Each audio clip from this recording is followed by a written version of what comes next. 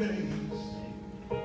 His parents couldn't find him, but the scribes and the Pharisees all gathered round him as a boy in the temple, teaching with such wisdom. They were all amazed at what he said. And in the middle of it all,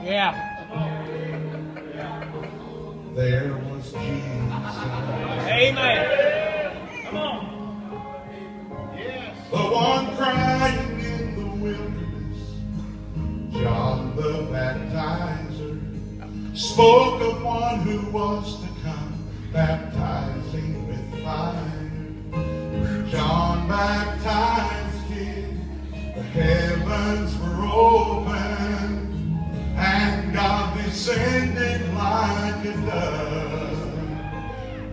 And in the middle of it all, there was Jesus. Amen. Glory. The wedding of Canaan, the wine made from water, going to the ruler's house to bring life to his daughter. He spoke with authority, straight from the Father. No one could explain away his power. And in the middle of it all, there was Jesus. That's right. Yes, sir.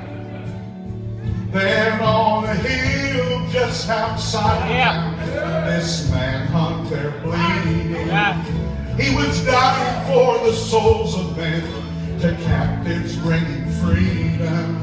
But 3 days later, his tomb was empty.